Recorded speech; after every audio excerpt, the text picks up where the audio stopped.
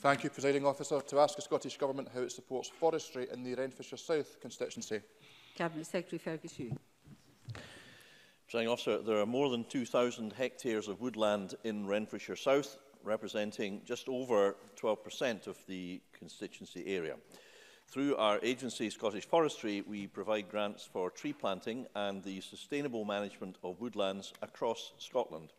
In Renfrewshire South, we have provided over £2.7 million of support for 22 forestry projects in the last 5 years, including 17 new woodlands totalling 334 hectares.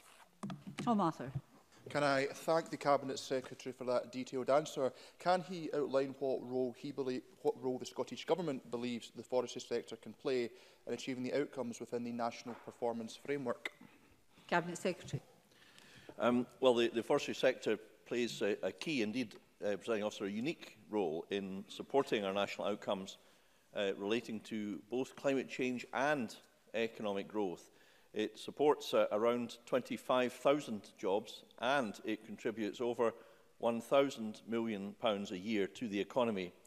It also helps to support the population of our rural areas and to fight climate change by removing the equivalent of almost 10 million tonnes of carbon dioxide per year from the atmosphere.